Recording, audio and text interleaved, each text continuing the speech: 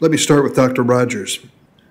We face two realities, certainly from a Chicago perspective, that a lot of the gun violence has been spawned by young people, gangs, and communities that are awash in guns. You know what I'm speaking of, in South Side, West Side of Chicago, and many other places.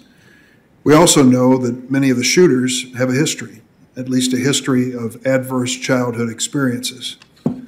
Could you explain to us that issue of trauma and the likelihood that it will lead to shooters and victims?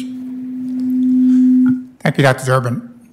Many people know the phrase or have heard the phrase, hurt people, and work from John Rich and Ted Durbin in Philadelphia has shown repeatedly that people who have been experiencing trauma from adverse childhood experiences of trauma, be it related to homelessness, food insecurity, and other social challenges, are more likely to be at risk of experiencing trauma in all its forms, be it child abuse, domestic violence, or other forms of trauma. Unfortunately, those who have been victims of gun violence, we also know have a higher risk of having repeated episodes of gun violence, and in many ways, those are the highest risk individuals.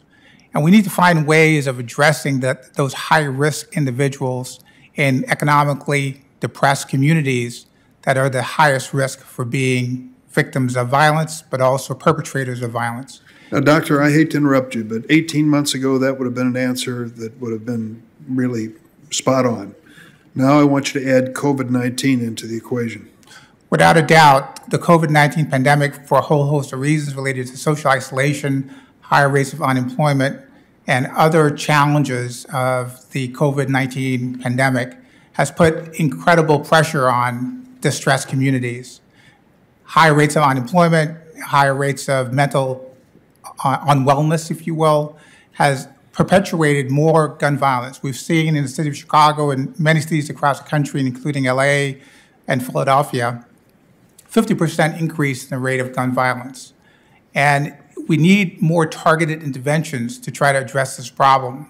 The problem, unfortunately, every day is not going away. We know that over 100 people die today of gun-related homicides and suicides. So let me ask you this question. A child who has gone through these adverse childhood experiences and a childhood that none of us wish on anyone, is that child a lost soul? Is there any possible redemption in terms of medical treatment or mental health treatment? You know, I think we often, every child is an opportunity, and we need to invest in our children because those children are the ones who become adults and productive members of our society. Unfortunately, oftentimes those trauma is not recognized, and the impact of that trauma and intergenerational trauma, such as poverty and racism, is not addressed. By finding ways of actually providing trauma-informed care to individuals, be it in schools and in communities, we can have an impact and prevent needless intentional gun violence and other forms of trauma. Thank you. Chief Spagnola, so far this year, 16 Chicago police officers have been either shot or shot at in the line of duty. Last week alone, 3 officers were shot and injured. We know what happened last night in Boulder. The policeman who responded to the scene, Eric Talley, father of 7, lost his life. Can you talk about the risks that law enforcement officers face while America is seeing record numbers of guns that are being sold? And also, should a gun be sold to an unknown person without that person passing a criminal background check? Mr. Chairman, I believe strongly in the background check process. It's something that works quite well here in Connecticut.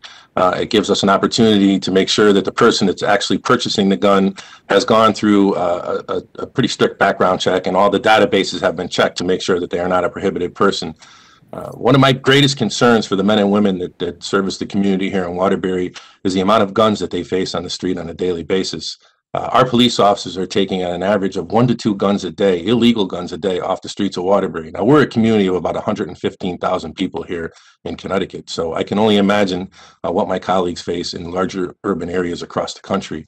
This is a significant issue for us and a great concern for our officers to be faced with these amount of weapons that are on the street. We've seen a huge increase in spike in the amount of concealed weapons permits that have been applied for, over a 300% increase in weapons permits applied for here in the city over the course of 2020. And we've also seen a tremendous uptick in the amount of guns that have been sold. The issue that we have is that many guns are purchased here, and they are straw purchases. They end up in the hands of prohibited persons, and then they're used in crimes of violence in our community. Thanks, Chief. Thanks, Chief.